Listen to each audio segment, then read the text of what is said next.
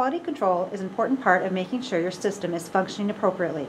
In this video, we will show you how to perform a quality control test using an isothermal bottle to measure thoracic gas volume. To connect the isothermal bottle to the Platinum Elite, first remove the screw on the bulkhead cover and open the cover. Next, disconnect the umbilical connector from the purple lure fitting, which is the mouth and MEP port, and attach the tube from the isothermal bottle to this port. Testing is performed with somebody sitting inside the Platinum Elite.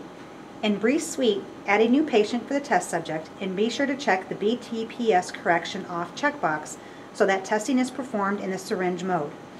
When entering the subject's height and weight, add 12 pounds to the subject's weight to account for the cabin volume displaced by the bottle.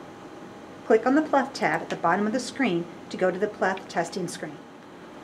Place the subject in the box with the isothermal bottle and seal the door. Wait approximately 30 seconds to allow for equilibration of the box. You may want to use a book to stabilize the bottle on your lap and to prevent the bottle from warming up.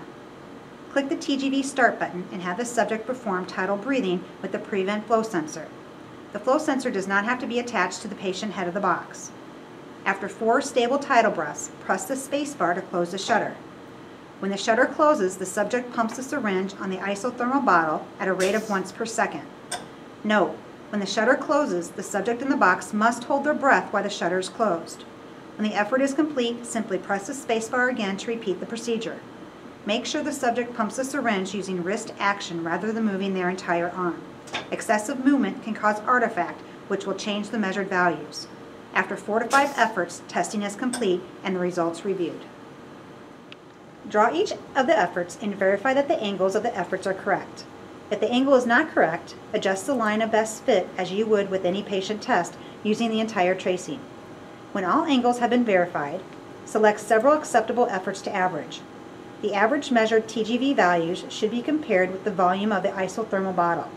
The average of the recovered values should be within plus or minus 5% of the value shown on the label of the isothermal bottle. And that's it. If the measured TGV values are not within range, or if you have any questions, please contact technical support at 1-800-333-4137.